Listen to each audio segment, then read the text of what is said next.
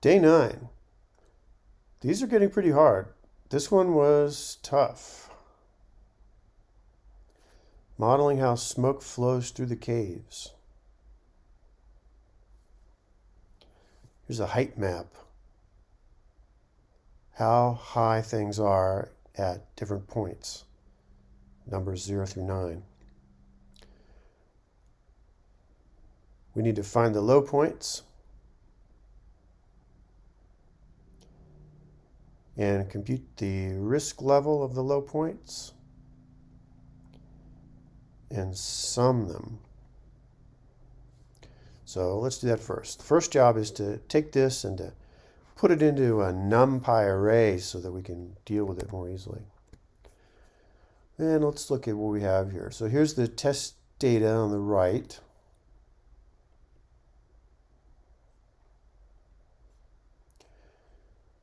And I've collapsed most of the functions.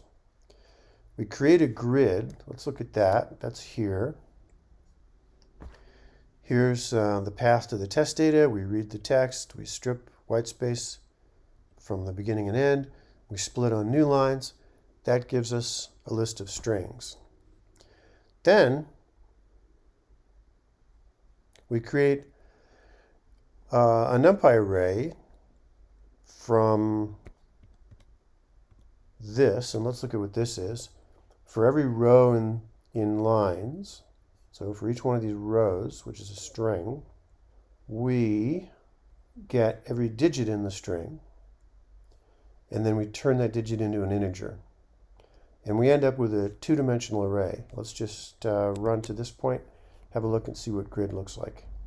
So here we loaded it in, and it's a height map, and you can sort of visually see something about the data. So one of the low points is here. You can kind of see it, the 1 and 2 and 3.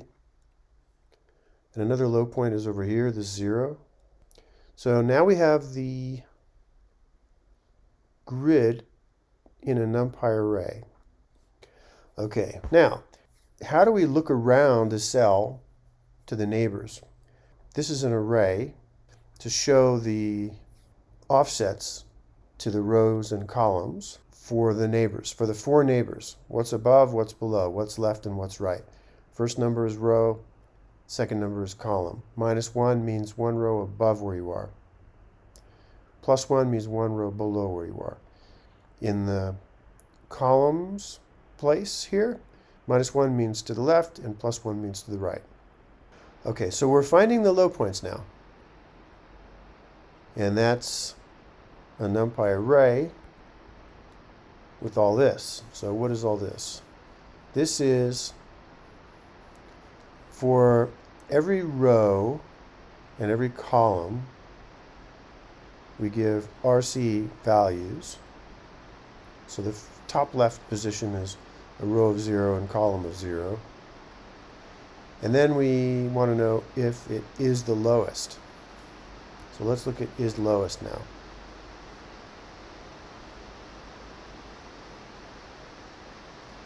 And this will return whether the value at the given coordinates, the row and column, is the lowest among its neighbors. So we, well, let's just run this. We'll go through and see one of these. Okay, so we've been called, is lowest has been called from this list comprehension that we were just looking at. And row and column are 0, 0. So this is the very top left corner. And the value at that top left corner is a 2, as you can see here. And now we're going to get the neighbor offsets. And neighbor offsets is these. So there are 4 locations to from above and below and left and right. And we're going to process those one after another. So row offset, column offset. Row offset is -1, column offset is 0. And now we're going to compute the neighbor's coordinates given that offset. Neighbor col, neighbor row. Well, the neighbor row is -1, so that doesn't exist. So this is not going to be, these are not valid offsets. So invalid offsets is true. So if not invalid offsets, do some more. Otherwise, have a look at another neighbor col and row. These are not valid. Okay, 1 and 0 is valid. That's row 1, so 0, 1. Column 0. So now we're talking about this 3. This val is this 2 here. And now we want to know if grid sub neighbor row sub neighbor col. Remember, neighbor row is 0. Neighbor col is 1. So we're looking to the right to see if the number to the right is less than or equal to this value. So it was. So we return false because we know that this 2 is not the lowest among its neighbors because to the right of it we found a smaller number. So we return false. We're leaving the is lowest. All right, so that's our discussion of is lowest. That takes us back to where? To here. So at this point, we now have all the low points. Let me put a breakpoint and run again from here. So now we have the low points. These are the row and column numbers of the low points. And we can print those and look at it in the output. So 0, 1, 0, 9. 0, 1 is right here. It's this 1. That is a low point. You look around it, all the numbers around it are either are higher. And then 0, 9, row 0, column 9. That's this 0 here. You look around it, all the numbers are higher. 2, 2. 0, 1, 2. 0, 1, 2. This 5 here is lower than the numbers around it. And finally, 4, 6. 0, 1, 2, 3, 4. 0, 1, 2, 3, 4, 5, 6 is this 5 here. Everything around it is higher. So we've found the low points, and to compute the sum of the risk levels, we just need to get the values from the grid at those low points, and then you add 1. Let's just have a look here. The risk level is 1 plus its height. So we're adding the 1s all together. You get 1, 1 for each of the low points. And then here, this is the sum of the low points. And now we can print out sum of risk levels is 15. We look here, and for the test data, that's 15. So that solves part 1. For part 2, you need to find basins, and you need to find the largest basin. So what's a basin? A basin is all the locations that eventually flow downward to a single low point. Wow. So the top right basin, you remember that the point is this 1. So we look at everything around it that could possibly flow into it. 9s are special. They mark definite borders of basins. So these 9s make borders, and that leaves the 1 and 2 and 3. The 3 can flow into 2, 2 can flow into 1. Let's look at another one. Here's the top right basin. This 0 over here. So just sort of expanding a search outward from here, going left and right and up and down. We start at the 0, we look around, and we get to this 1, and from the 1, then we look around and we can get to the 2 and 3 and 4 and so on. So why don't we run completely through, and let's look at some of this output here. So from part 1, we printed the sum of the risk levels, and now we're doing part 2. So we start at the at 0, 1, which is row 0, column 1, this 1 right here, and we're going to expand the basin from there. So we start by looking around it. And we can't look above it, but we can look to the left of it. No, yeah, and the left of it should give us a 2. So here's what it's saying: expanding basin now to 0, 0, and there's a 2 there. So now we're going to run the expand basin process from this 2.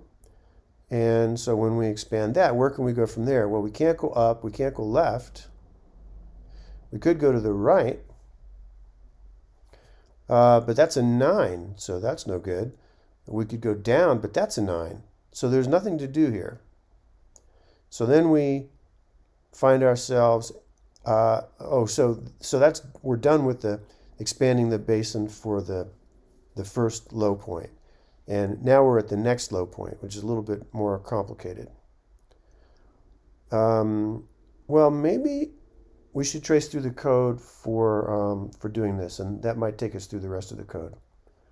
So here, basin cells, we're taking all the low points, we're calling basin cells on those, and then that gives us the number of cells in the basin, in other words, the basin sizes. So let's go to basin cells, put a breakpoint in here, and run from the beginning. And I'm going to remove other breakpoints and keep running. Okay, basin cells. Return the number of cells in the basin at start point. And we're called with a starting point of 0, 1, which is where this 1 is. All right, so first we get the value there, which is this 1. And then we print a little message, which helps us figure out what's going on. And the message is now in the console. Expanding the basin at 0, 1, and the value there is 1. Okay, so we're to count the number of cells. So we start out by counting the cell itself, and now we're going to explore around it. So here's a function, higher neighbor points. This finds all of the neighbor points that have a value that's higher. And so the first one is explore point, which is 0, 0. So we're looking at the 2 now. Now, to avoid exploring places where we've already been, we have a set that stores the coordinates of places we've already been. So we're going to add this to the set. And now here comes a recursive call. We've located a new point from which we want to continue expanding the basin.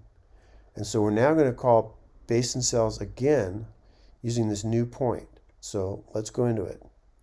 Now we're in basin cells again, and just to show you kind of a little breadcrumb trail, you can see that we started here, and we used this map to call basin cells for all the low points. So we called it for the first low point, and we're still working on that first low point, but now we've made a recursive call into basin cells again, which takes us to here. Okay, starting value here is 2, so here's this 2, and we print out our little message, and it's indented to correspond to the recursion level. So now we say we're exploring this basin at 0, 0, the value is 2. So we start with counting the cell itself, and now we get the explore points for the higher neighbors, for the neighbors that have higher values. And the first explore point is 1, 0. So this means go down. We're going to add this coordinate. And now we're going to recursively call ourselves. And we're back here. And now notice this is growing. There's another level of recursion here. And the value here is 3. So we've managed to make our way from the 1 to the 2 and to the 3. And now we're going to encounter these 9s all around. And so this is going to be it. We're not going to recurse any deeper. So here's our next message, and then we have a value, a 1 for the fact that we've got this cell. And now we find the explore points, and I predict that they're going to be none. So this loop is not going to do anything. Right. And now we just return. So when we return, we're no longer going to have 3 of these stack frames for basin cells. It's going to go back to 2. So there it's back to 2. And now we're back in the second call to basin cells. And we're about to add whatever that returned to cells. So cells at the moment has a value of 1. We're about to add something to it. Here we go.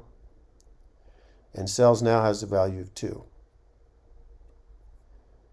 And now, what's next here? Nothing. So we're going to return. Now there's just 1 call to basin cells active. We're about to increment cells. And there's nothing more to do. Cells is now equal to 3, which is in fact the number of cells in the first basin. 1, 2, 3. So we return this, and now we're back. We're done computing the number of basin cells for the first low point, and then this is going to go on and do the other points. I think now the only code we haven't explored is, well, I'll show you grid value. That's just sort of a shortened way to get the value at a certain point. Maybe in NumPy there's an easier way to do this. Let me know if you know of one. And finally, it's higher neighbor points. And this is a generator function. It yields the points to explore. And here's what it does. Let me just read you this. Provide a sequence of the neighbor points whose values are higher than the point at the starting point. Well, let's get the value of the point at the starting point. Oh, actually here. Let's just set a breakpoint in here and we'll run again. Remove the other breakpoints. Okay, so now we want the higher neighbor points starting from the starting point 0, 1. Row 0, column 1. That's this 1. So we're trying to find the higher neighbor points. And what are they going to be? They're going to be where this 2 is and where this 3 is.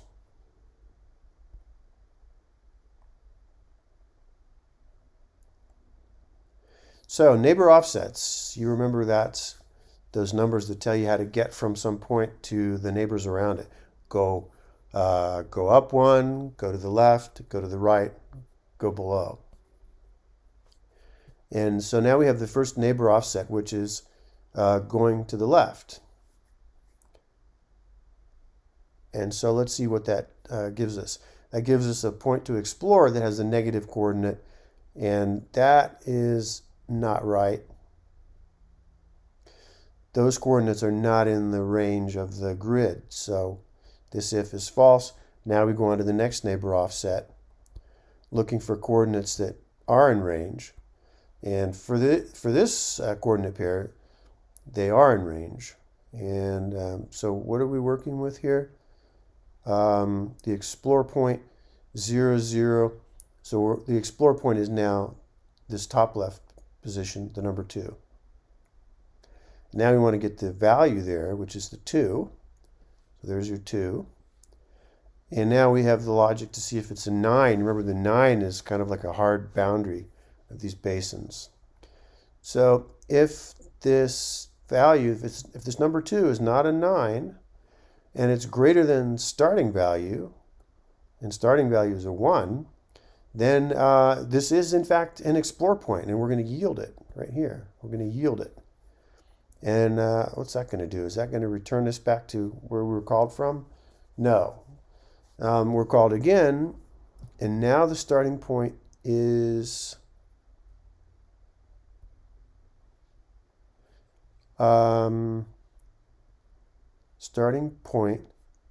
is 0, 0, which is this 2. So now we find the neighbor offsets for that. Well, anyway, I think you get what's going on here. We're just trying to yield the neighbor offsets that exist. So we exclude any that are out of, like going to the left when you can't go to the left. We want to exclude those. And then we exclude the 9s, and we yield the rest. Okay, that is really complicated. It took me a few hours to do this, but that's my solution to day 9 smoke basin.